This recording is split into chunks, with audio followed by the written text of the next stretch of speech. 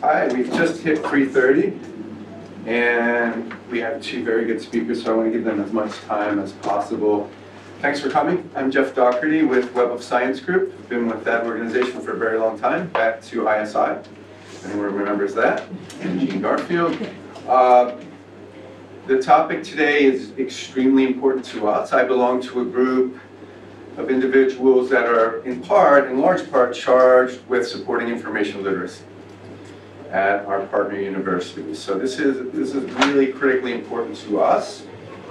What Susan and Linda are going to speak about are two quite different kinds of events, but both supported by us and other organizations that do similar things to what we do.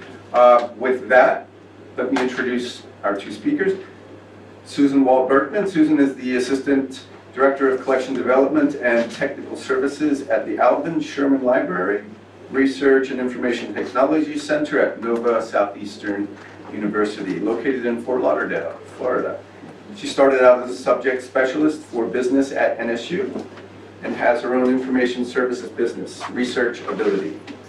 Her other professional experience was as the research director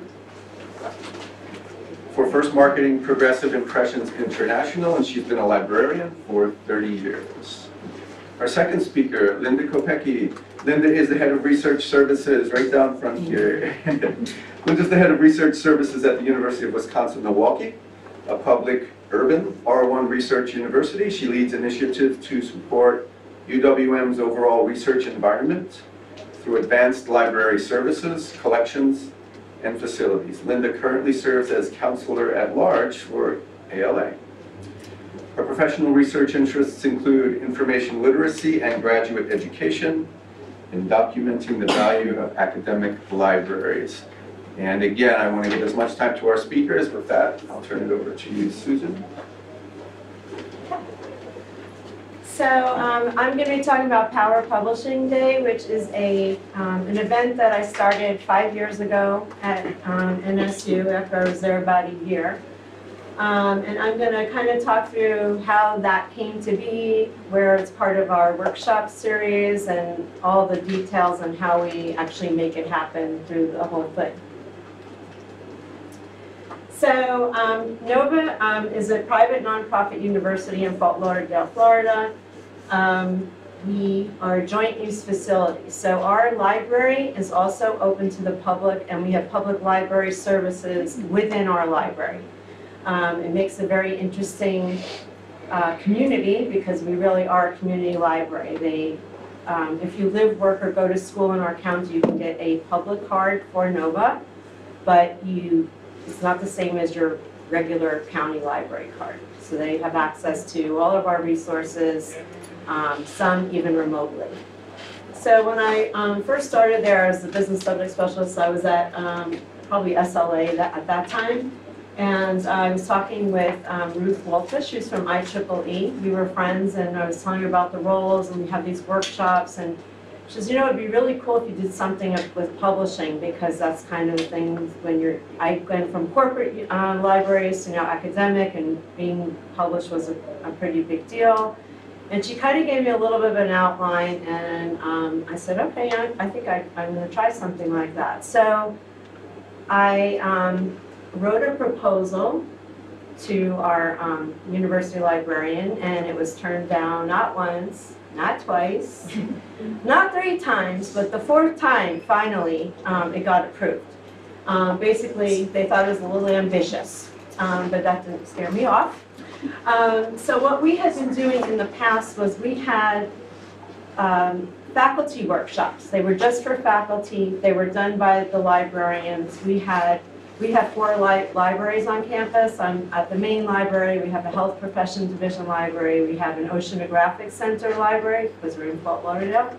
And we also have a law library. So those were we had subject specialists from those areas. We had different people from the different libraries were on this committee, and they would meet at the beginning of the semester, figure out a couple of things they were going to talk about, and then we just kind of market it out there. It was okay, it was working okay, but we decided that, you know, it might be better if we planned out a calendar for the year and then we could market that. So I know there's a picture there and I have some samples up here, but we actually made a big postcard and put the whole schedule for the year on there, including Power Publishing Day, so that people, the staff and faculty could mark their calendars as, you know, look at that, I can put this on my calendar now, because you know how they can't always make it at the last minute, and this kind of helped promote that. So the first step was actually to contact publishers and see if they would be willing to partner with us on this.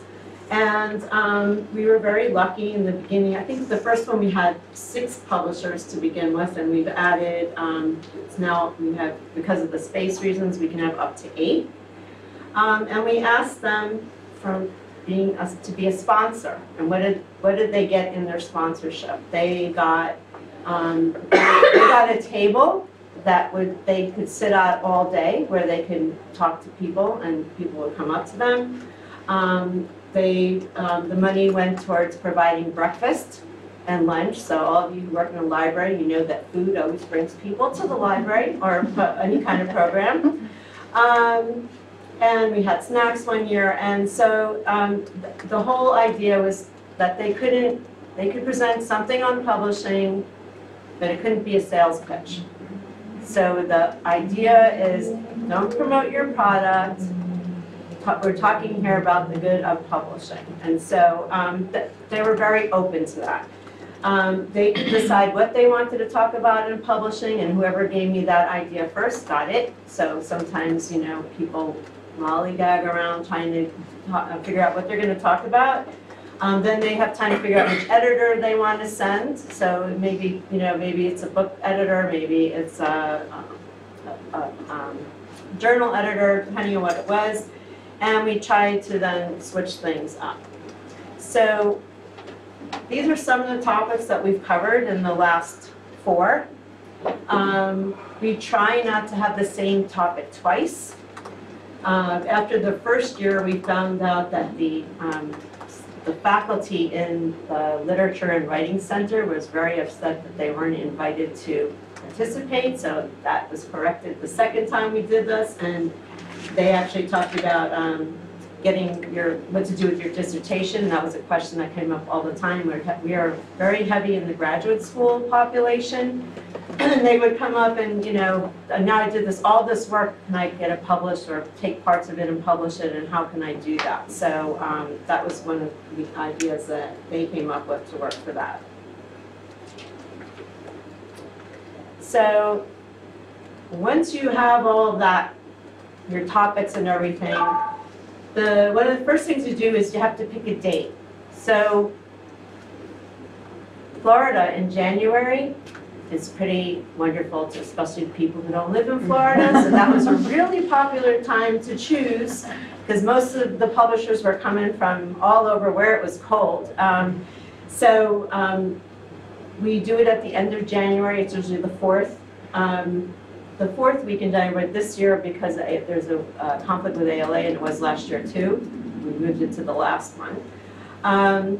And we have, I don't know about your libraries, but our conference rooms it's very hard to hold a meeting anywhere anymore because you can't find a free conference room. So we start booking those rooms like 6 months out.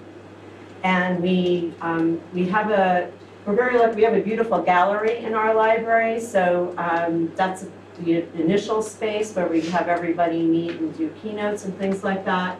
And then we book 3 other big conference rooms. And then we need to choose a speaker. So the logical choice in our case was the provost, who is the one who's pushing getting published, right? So that's what their big job is, working with the faculty and getting that done. So he spoke the first year, and then we've had since one of our professors who is in education, but he's like the editor of several journals, and he really knows the publishing field well, and he's great. And that speech is 15 minutes. It's not taking up the whole day. It's just kind of an intro, get everybody warmed up for what's following after that. We work with our systems department because we We stream it when we do actually use GoToMeeting at the time that we're doing it. So there's live, there's you can participate online, or you can request the recording at the end of it. So we have our systems people get everything set up and get them on board for that day, so that we pretty much have dedicated systems people that day, which is awesome. And about a month before, we open registration. And what we collect, and we use live surveys for that. And we get the name and their email, and then we ask them to pick the sessions they want to go to, because we have to plan for food. The way we organize it is that we have, each publisher has 2 sessions, one in the morning and one in the afternoon. So someone who's coming could go to 4 sessions in a day, 4 different ones. Or if they just have the morning, they can go to 2. If they just have the afternoon, they can go to 2, or they can come before lunch and after lunch, whatever works for their schedule. But they, this way, the publishers don't have to do too many, but they're presenting it twice, and it allows more people to take advantage of that. As I said, we collect their name and their email. This is now open to faculty, staff, students, our alumni, and the public. So it's really out there.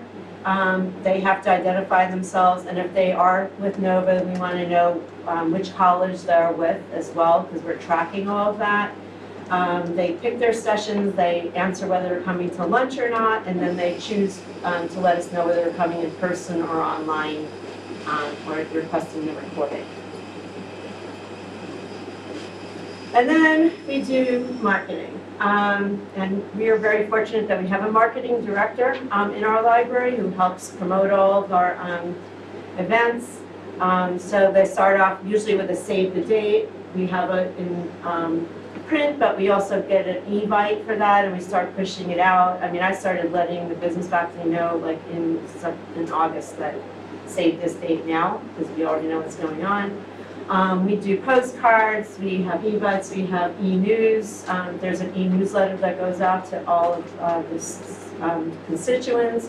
We have the marquee. We use the student newspaper, the local newspaper, posters and things like that, social media, of course, and then we ask other in our area to promote as well. We're part of the Southeast Florida Library Information Network, so they help promote it as well.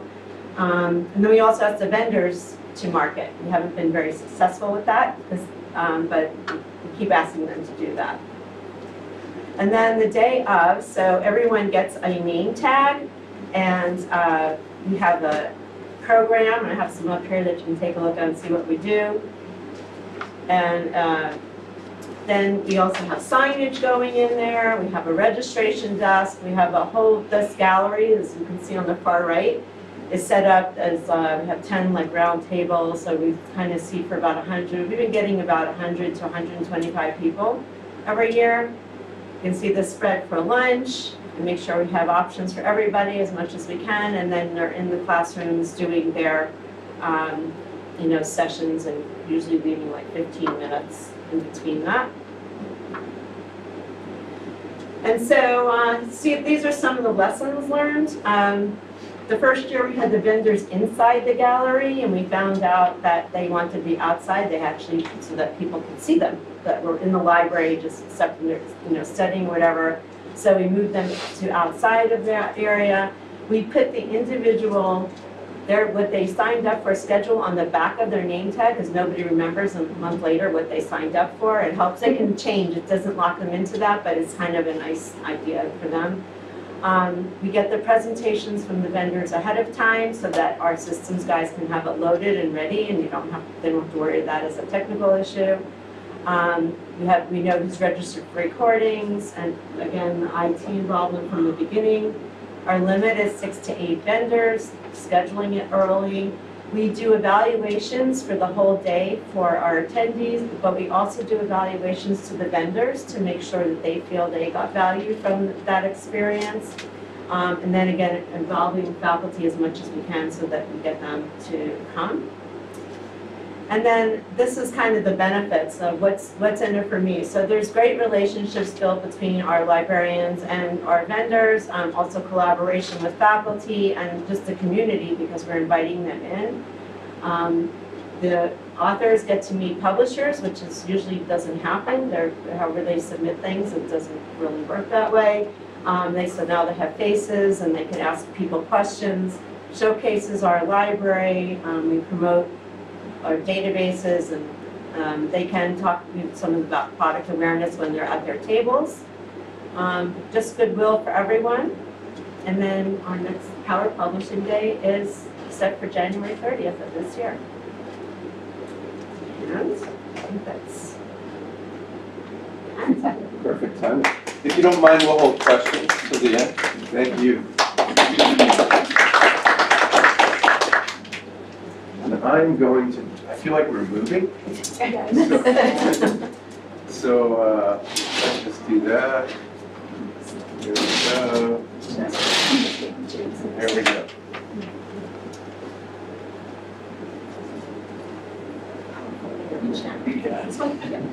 Okay. Oops. There. Hi, I'm Linda Kubecki from the University of Wisconsin-Milwaukee.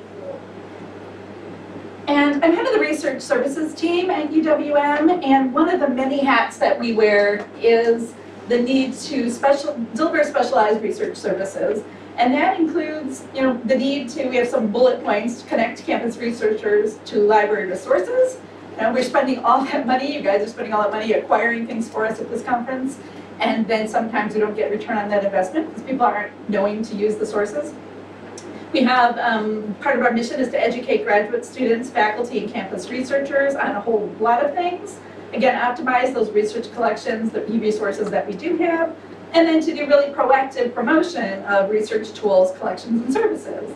There's only 4 of us in the research services team. We had a reorganization a couple years ago, so we went from a large research and instructional support department with 14, 15 of us to, for the specialized purpose, only 4 people. And we have many more hats besides this as far as subject specialties, but these are just some of the things that we're leading off on for this particular topic.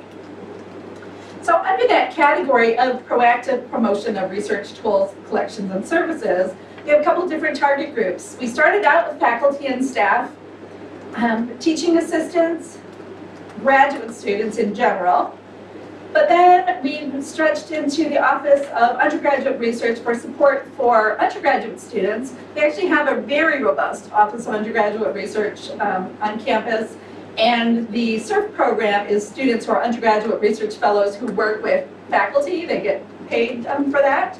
And so very often those undergrads are actually out there publishing and looking for publishing opportunities. And then we also do just work with individual academic units for research support as well. So in general, in addition to the programming, we do a lot of, sort of the faculty orientations, do graduate student orientations, all of those things that probably a lot of you are working on. But workshops and programs are a little piece of that. So this is too small, but that's okay. This is our old model. For years, I tried to do what I was calling the teaching and research series for the faculty and instructors and the graduate research series for the grad school. Anything from, building tours, because it's a pretty big place, about 9 acres of building. We have one here, cyber cheating, helping students avoid plagiarism in a full text world. The TAs were asking for that. Journal alerts delivered to your email. This is an old thing, so that used to be, the hot, fancy thing, not same old. But in reality, we would put these workshops out. We had a nice little brochure. We would announce them ahead of time. But even though my campus has, 30,000 bodies on it, we'd get 8 people, 12 people, 9 people. Maybe 20 people would sign up. 10 of those would show up and get 2 or 3 more walk-ins. And so it just didn't seem like a lot of benefit for all of the planning. And we kept rerunning the same topics because those are ones my folks would do. And I would get specialized people in to teach things about like what's so special about special collections. When they only got 5 people, they didn't want to do it again, right? So we had to find a new model. So along the way, we were trying to figure out what is the secret to getting people to attend. So really no secret, look upside down, the secret to our attendance, same as at Susan, it's food, right? Especially graduate students. Fruit, fresh fruit, And for at least our non-Muslim students, bacon. The power of bacon on the Milwaukee campus is not to be underscored. So we actually started out with cupcakes. And this was an idea. We had Data Planet come in. We had recently acquired the Data Planet data sets. Richard Landry, if you know him, I think he's probably at this conference. He likes cupcakes. And we put out in our actual announcement, part of the promotion, as a special treat, we're going to offer fabulous cupcakes from Miss Cupcakes Boutique Bakery. It's right around the corner from campus. And it's known for these cupcakes where like the cupcake is 3 inches and then the frosting is 3 inches. And students were like, oh my goodness, Miss Cupcake. And people did actually come in and register and then say, where are the cupcakes? They really did come for the cupcakes. They are good cupcakes. So with Data Planet, we actually did 3 different sessions. One was a business and economics focused session. We did one that was social welfare focused and one that was poli-sci focused. Those are the focuses for the specialties for my team. Right, so we picked program emphasis that worked with our departments. But across those 3 sessions, we ended up having more than 50 people head count, and some stayed for all 3 sessions because we were emphasizing different data sets in the 3 sessions. So we're like, wow, I just went from 8, 10, 12 to, more than 50. So, and it was everything. We had TAs, faculty, and they mixed up. The common wisdom had always been you need a teaching series and a grad student series because they don't want to mix. But in reality, the faculty were always asking if they could come to the grad student series, or why aren't you offering it for us? They mixed up just fine in this session. So it was very positive, and in reality, most of them said they'd been completely unaware of Data Planet as a product, and we did then ask them feedback, how will you use this? And they came up with, oh, my personal research, and they told us their projects, or I'm going to incorporate this into my curriculum. So we were able to, find people who had, told us that they were going to use this, and we really had raised their awareness. So access to e-resources and utilizing those, and this whole letting people have more knowledge about academic and scholarly publishing, those are kind of the 2 themes. So the next event we did was Getting Published, Your Articles Journey to Discovery, which was a Marianne Liebert sponsored program. And for those of you who don't know, Marianne Liebert does, they're known for, I think, medical, biomedical kinds of sources. But they weren't, a huge name. And so their trainer came and did a very detailed sort of nuts to bolts, step-by-step publishing process. So you want to be a published author, this is what it takes. From truly, just your idea through discovery all the way to publication. How does the manuscript process work? So that was very successful. It was perfect for grad students and also some of those undergrads who were new to publishing. We had examples of like the different forms and things that they could look at to know what they were going to get asked for. And it really definitely raised awareness of Marianne Liebert as a publishing option. And the graduate school loved it enough that they have something called Grad 801, which doctoral students can take, and if they do a certain number of modules, they can get like 1 credit or 2 credits or 3 credits. And the grad school said, oh, any of our students who come to this, it can go towards their modular credit. And that actually has continued with support. And as you can see, yes, we had lovely food. So the next one we did was Publish Not Perish, Ins and Outs of Scholarly Publishing and Getting Discovered, Springer Nature sponsored. That one we had a breakfast workshop, more than 50 registered.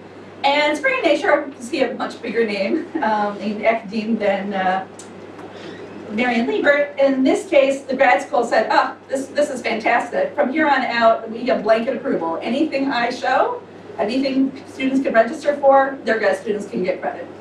So having that sort of endorsement at the graduate school is priceless. And what we ended up doing there is Springer Nature did a really terrific condensed presentation about Springer and publications, and we had lists ahead of time. They were able to supply me a spreadsheet of all the faculty on my campus who had a Springer Nature connection, whether they were authors, editors of a journal, maybe a chapter of a book, an enormous spreadsheet. So I actually picked Springer authors that we did a faculty panel. So after the Springer part, we had the faculty panel go, and these are actually distinguished. This is the chair of the social work department, somebody from our biomedical engineering department. These were well-known, well-respected faculty who came to be part of our panel.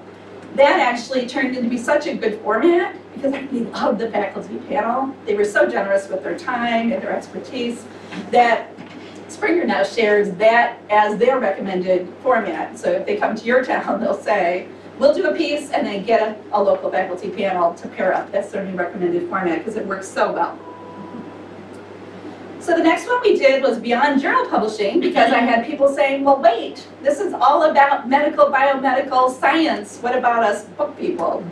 So we looked for a book publisher, and Sage, which obviously does both, generously offered to sponsor beyond journal publishing. They were going to do a little piece and then a faculty panel, and then actually the Sage speaker needed to be out of the country that day, so they just generously sponsored us, and we put their name on things, and they had no physical presence. And so in place of that, actually the chair of the history department gave up what we were calling a little keynote. And she is an amazing library supporter, also an urban studies faculty member, and that's one of my areas again. And she has both published her own books. She's been a book editor. She's right now an editor of the Encyclopedia of Milwaukee, which is an online encyclopedia. So broad perspectives, and also has many advisees under her. And we were just saying, both share your story of how, what did you learn along the way, including the pitfalls, and she was fabulous for that. Just willing to be out there and approachable and share. And then also, what are you advising your own students when they're looking to publish, because in history it still is very book heavy. So we did follow that though. So we had in that case a taco lunch, and so it Spice Up Your Summer Research. We did that actually on study day leading into summer. And so Spice Up Your Summer Research was because we had taco lunch. And that was followed by a panel, and that's also a very distinguished panel with people who had published with Sage to do encyclopedias, book publishing. The dean of the Peck School of the Arts was on our panel. So again, very generous and high-powered group that were willing to share their time and their expertise. So the next one we had, actually, Jeff came in and he did fall into research. And so with fall into research, there was so much content in the Clarivate Web of Science platform with all the specialty tools and all the sort of, I think of as spin-off products that are embedded in the Web of Science database, that we did a little bit of a spin. We actually had 3 programs. So the green is at the bottom. That was intended for undergrads, right? They're sort of green in publishing world. And for them, we did them in the afternoon with ice cream treats because that's what our Office of Research suggested. For lunch, we actually had a graduate student, doctoral students, closing in on 60 of them event. And then we actually started off the day with a faculty breakfast. So in that case, Jeff was fantastic in sort of tailoring, for undergrads, it's about discovery and how you can use this for, your research, and also getting to know your advisor's work, or maybe using Web of Science to identify graduate school or something. Doctoral student supports where to publish, manuscript matchers, funding opportunities that you can identify, through Web of Science. So that was a different model for us because we didn't have the faculty panel because there was so much other that we could fold in there. And again, the positive feedback was people overwhelmingly had new awareness of specialized tools. They had no idea the depth of what you could get out of the Web of Science database. So last May, we had an event, Academic Publishing with IEEE, so that was Energize Your Research with a nod towards IEEE's historic background as an intellectual engineering database. And that one we did go back to our faculty model, where IEEE gave a fabulous presentation as to why IEEE is a very multidisciplinary database now. It's not all electrical engineering.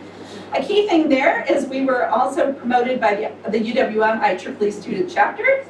They put it out on their Facebook page, and it turns out there was actually, at engineering that same morning, they had a really fancy event going sponsored by Rockwell Engineering.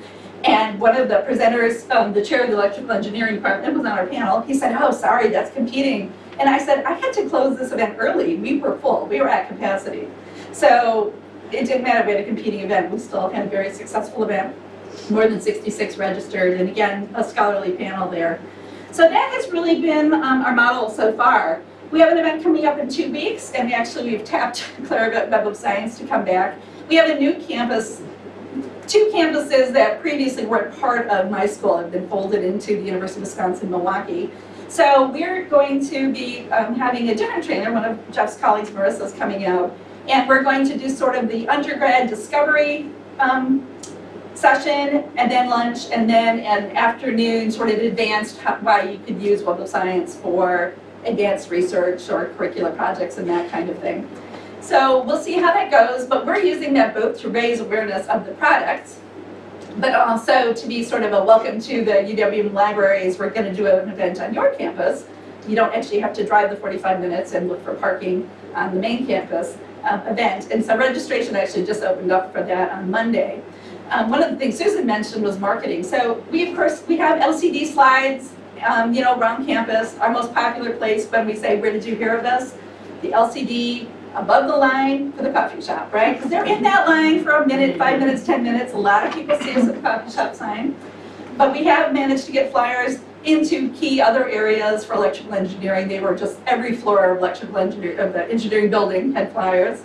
Facebook posts on campus. We go into provost announcements. Every Monday our provost sends out what's happening on campus. Usually they'll only do events with short timeline, but we've convinced them I need a longer timeline because of the food deadline. So we go to provost announcements. The graduate school now, they have an e-newsletter, and so they will take my flyers and my announcements and blast them out through their e-newsletter to all the graduate students on campus. And of course, still give those grad students in grad 801 modular credit. So it's just really been a very successful model for us. And doing it sort of piece by piece, I think is something that any library could just take and try once, right? Just find a publisher, pick a date, do one of these. If it works, do another one. As with Susan, though, we have some lessons learned and things that have been really useful.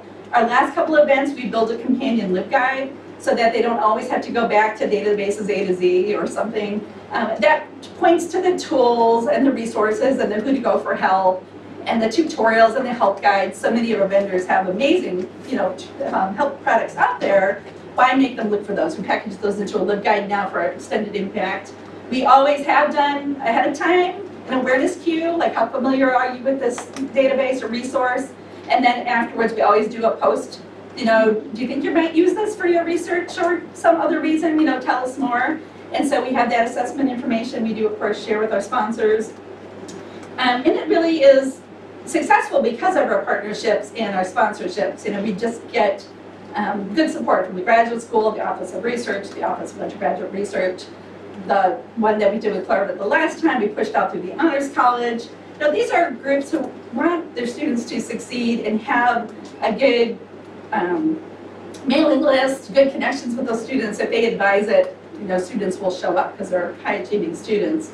As with Susan, I would definitely say start early, be careful with your calendaring, make sure you are not hitting a national holiday for a religious or ethnic group that might not be your own. Make sure you're calendaring smartly. Talk to your budget rep as far as what kind of funding can you accept and are there limits, that kind of thing. Every single sponsor we've had so far says, oh, let me know if you want us to come back next year. So it does make me think, well, maybe I could jump to Susan's model, but I kind of like having it one publisher at a time or one database provider at a time. But I would definitely encourage you to borrow our format. It certainly is working. You can borrow any of our promotional materials, our outlines, or anything. And publishers are eager to do this. I have a list in spring already. It's going, Gail's going to come in and talk about primary source databases because, again, we don't want to always focus on journal publishing. So this is just a wrap up of the ones I've talked about. And I put the footing amounts on here because we're not talking big money, right? You can do an awful lot of nice programming for $200–300. And it's so appreciated on our campus. And again, food brings them in, but honestly, now that we have a reputation, we did last year hit on, it was Ramadan, I think, during the time period, and I didn't carefully calendar. I just had a lot of people, when I said, dietary restrictions, they just said, I won't be eating, but I'll be there. So once you get a reputation, people come even when it's not all about the food. So I think that's how you know you're successful. So thank you so very much, and let us know.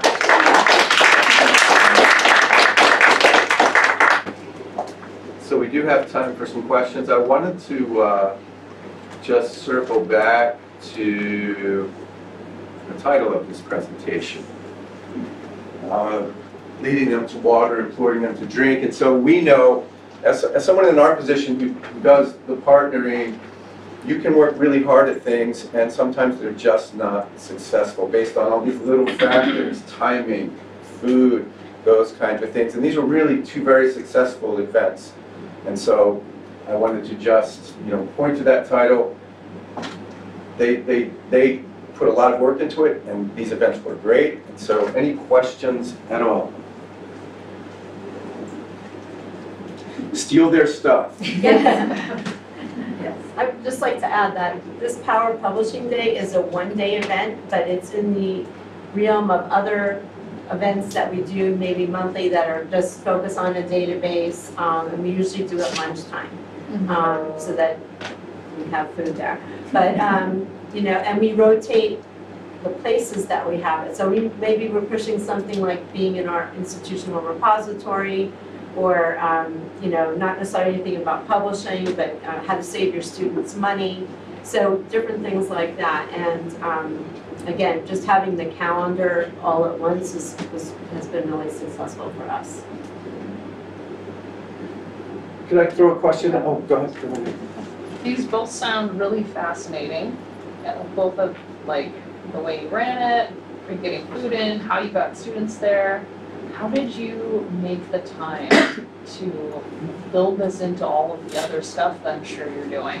You were short-staffed, so how did that go? There is no time. Our event in 2 weeks.